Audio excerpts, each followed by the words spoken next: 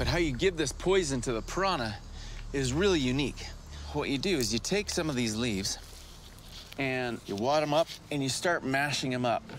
This releases the toxins within the leaves, which when eaten by the piranha stuns them and stops them from getting oxygen. And then they're forced to float to the surface. I've got some small bait fish, and I'm going to stuff them with balls of this green mash. I have to work fast with this stuff because this poison degrades really fast. So I just simply throw it into the water, and now I just wait for the piranha to come. Okay, right over there. Is it a piranha? Yeah, it's a piranha right here. Oh, swam under the boat. There it is right there. Ah!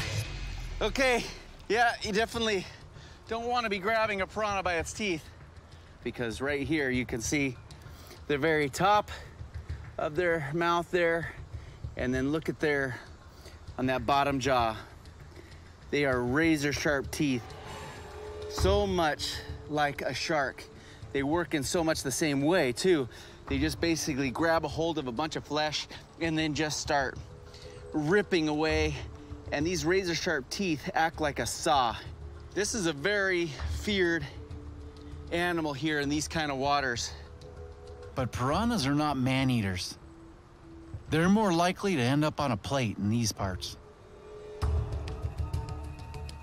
Even this little piranha here has all kinds of meat, a lot of little bones too, but the very best part of a piranha is the cheek. That's where all that muscle is.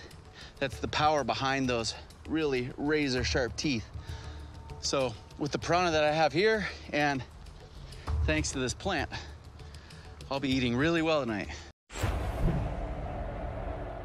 If you like what you've just seen, please don't forget to like, comment, and subscribe.